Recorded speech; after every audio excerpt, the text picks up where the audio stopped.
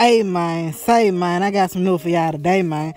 Hey man, I want to talk about that girl Glorilla, man. You know, Glorilla recently just had a situation going on with her producer, HitKidd. You know, HitKidd is a producer out of Memphis that, you know, been going hard for a minute now. You know, he one of the hardest producers out of the city. A lot of people say he the hardest. You know, but you know, him and Glorilla did the FNF song together. You know, if you didn't notice, when you go to the song, it got both of their name in the title. So it's basically both of their song. HitKidd produced it. You know, he set up the video, or how they did the video and all that. You know, Glorilla said she wrote the lyrics to the song or whatever. But, you know, it's basically both of their song, mainly his song, you know. And a situation happened where, you know, Glorilla is suing him, or Glorilla, her team, is suing him. They trying to get 100% rights to the song, you know, basically on the song, because I think she said, I think HitKidd said that they trying to put that song on her new EP that's supposed to be dropping in November. And, you know, the situation pretty sad, because, you know, they basically went to social media with it.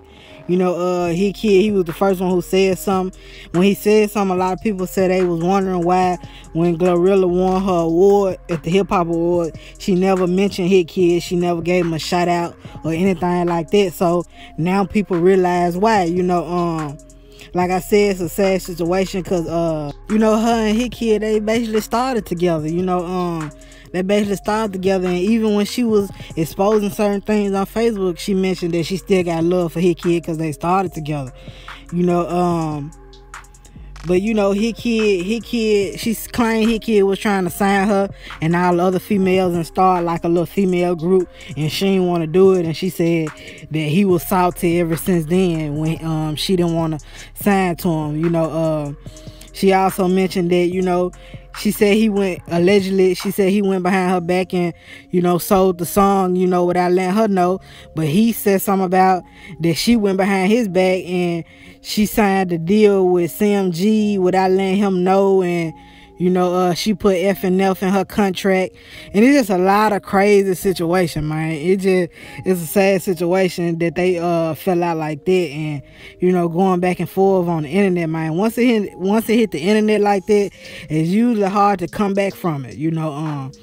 And, you know, especially with Memphis been doing good lately with, you know, certain rappers squashing beef and people coming together. A lot of rappers getting signed.